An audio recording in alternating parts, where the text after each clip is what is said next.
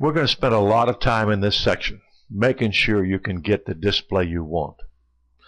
When the trace on the screen doesn't make sense or it isn't what you expect to see, we're going to show you what to do and how to start making adjustments.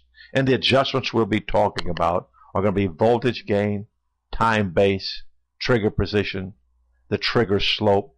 That's what being a DSO user is all about. And learning to make these adjustments on real-world cars, just like the ones that show up in your service bay, is what this class is all about. Don't worry if you're not real familiar with lab scopes. We're going to go way back to the basics and make this simple. When you first start making these adjustments with these tools, it can seem a bit overwhelming. So be sure to use the website newobd2.com. It'll help you set up your DSO, particularly on the manufacturer-specific side where we show you specifically how to set up particular lab scopes. If your brand and your model is not there, take the time to vote, so it'll be one of the next ones we do. And we also want to take time to think. Some manufacturers provided us with equipment, picoscopes, and automotive test solutions. We use these two because they're excellent products and they work well with video production like we're doing. Take the time to look at their products. But let's get back. We're going to start at the very bottom level. The lines that form vertical and horizontal grids on the screen. The spaces between these lines are called divisions, and they may have even been divided into subdivisions. And they're used as rulers, and they're going to help you measure the time and voltage. Now the horizontal lines going up the screen represent the voltage divisions. The vertical lines going across the screen represent time divisions. And the values of all these can be set. Let's take a look at some examples. These are generics, and you never see a grid bright and sharp because it interferes with looking at your scope pattern sometimes. Most of the times, these are well ghosted back. Now we have this thing set up for 1 volt per division. So going up those horizontal lines, each one represents 1 volt. Going across left to right, each one of these squares represents 1 millisecond. Let's look at some subdivisions. Sometimes you see small tick marks in between to help you make interpretations. We're going to show you how to make measurements easier. But let's start with a simple square pulse. It goes straight up 7 of those divisions and is about 7 volts. Because remember, we're on 1 volt per division, and this takes 7 divisions. Some scopes will say this is the 10 volt scale, meaning the top of it is 10 volts. Pay attention to the manufacturer-specific stuff on the website. We'll tell you about those situations. Now we measure time. We measure it from left to right. We're pointing to a second pulse here. They're both the same size. But one starts at 5 milliseconds and goes to 6 milliseconds. That is 1 division. And since we're at 1 division per millisecond, that is 1 millisecond in time. Now, we were looking at the high up there. We'd also could be looking at the low portion. In this case, it goes from 3 to 5, and that's 2 milliseconds in time. But if we want to make real precise measurements, we go beyond the grid and we'll use cursors. Cursors are dotted lines we can put on the screen by freezing the patterns and moving them around. Let's show you a couple of these cursors. These are vertical cursors, going across like the vertical lines that measure time. We put 1 cursor at the start of the measurement and 1 at the end, and the scope tells us the time. Notice these patterns, unlike the last 2, don't start exactly at the 2 and 3 millisecond mark. There's something in between. So anytime we need to make a precise measurement, and we'll show you places where this is important, like measuring the RPM on a fuel pump, time gets to be very important. It tells us the RPM the pump is running. It's one of our critical measurements. So these are not just theoretical things. You'll see all these things used in the diagnostic training on the website. We could also be looking at the downtime like we did before. We see our 2 milliseconds, the time between the start and the finish. That's the measurement of time. We could do the same thing with voltage. Now, this signal goes up a little more than 7 divisions. We put our line up there. It says 7.13 volts. Now, it's important to remember that on most scopes, the starting spot is assumed to be 0 volts automatically. You don't have to position it. As you position the top line, it tells you how far it is from the 0 point. Other scopes let you have 2 cursors.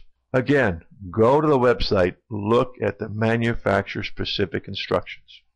But let's go look at what this looks like on a real scope. This is an actual measurement on our pico scope. We're measuring the pulse width here. The value is shown there. We've written it out in big writing so you can read it. You see the start point on the left and the end point on the right. And they are between the grids at the bottom. The start point is a little before 2 milliseconds. The end's a little before 3 millisecond point. This measures out to be 942 microseconds. Now just keep in mind, there's 1,000 microseconds in a millisecond. So what you could also say is, this is 0.9424 milliseconds. Some of these measurements are going to be very small. But again, we're going to show you where they're going to be used in the diagnostics. Here's a voltage measurement. We're going to use our 0 volt as a reference. We bring the top cursor down. It becomes the end. The start isn't shown in this particular case because the pico assumes 0 as the starting spot. This display reads 7,379 millivolts. Remember, there's 1,000 millivolts per volt. So what that really is, 7.379 volts. Pretty accurate measurement. The accuracy really depends on how carefully you position it on the trace. So now you've had a chance to see this. But look, we can also do the 0 point. The 0 on these pulses is 0.592 volts or 592 millivolts. We could be measuring the low point. This can help you find ground return problems on solenoids and so forth. There's a lot of different measurements. Let's talk about the scales now.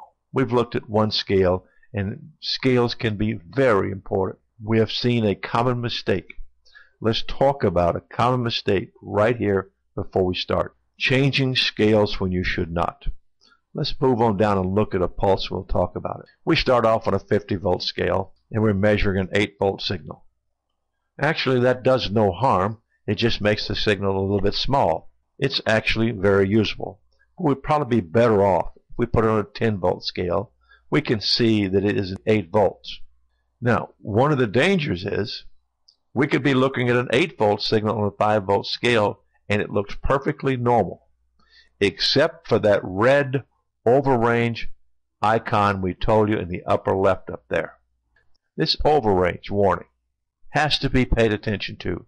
Anytime you have that, you are on the wrong scale. Now, it's on the scale on the left because it'll be on whichever side the scale is wrong. As you look at the values, you can see that this one looks like 5 volts, that one looks like 8. They're both really 8 volts. One of the other errors we see frequently made is people look at a signal when they're expecting 5 or 8, and the signal looks smaller. They run the scale down to make it look bigger. We told you at the beginning to use manufacturer information to know what you're expecting. Even if you're reading a book that says it's a 5 volt digital signal, you know it's 5 volts. If you're looking at a crank or cam Hall effect and it's a half a volt, don't make the screen bigger so you can see how good this half a volt is. Most Hall effects run significantly more than half a volt. Most 5, 8, some of them are 10 volts. Some even battery voltage. And we've gone into shops where they say, well, the crank looks good, but I don't have a signal. We look at it, and they're down on a 1 or 2 volt scale looking at this small signal. Look, it's nice and clean. It's got nice square shoulders. Square shoulders at 1 volt will not trigger a circuit set up to run at 5, 8, or 10 volts. Remember, the average rule, an 8 volt signal is going to make a distinction between high and low somewhere in the vicinity of 4 volts. A 5 volt signal is going to make a distinction between high and low somewhere around 2.5 volts. Also apply that to noise. Noise and interference in this signal isn't going to have an effect until it gets to be about 1/2 actual amplitude of the signal when it crosses that midpoint.